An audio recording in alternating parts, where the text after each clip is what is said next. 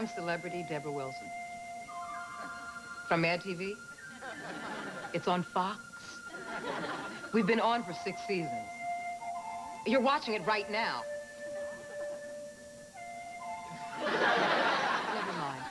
It doesn't matter.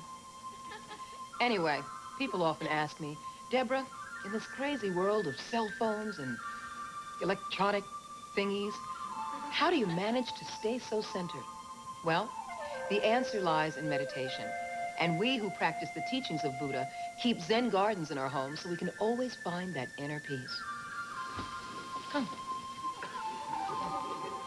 All the Zen gardener really needs are sand and rocks.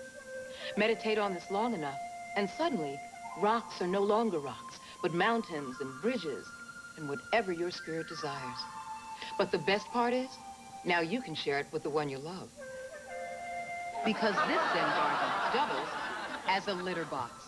Introducing the Zen Litter Garden from Karmic Designs. Oh, good girl, Whiskers.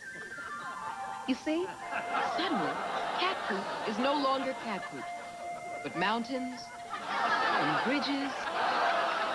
I'm not sure what that is, but it can be anything your inner spirit desires. The Zen Litter Garden from Karmic Designs. Isn't it about time your cat pooped a little inner peace? I'm Deborah Wilson, and much love to you all. Oh, look, Whiskers. Did you poop a Stonehenge?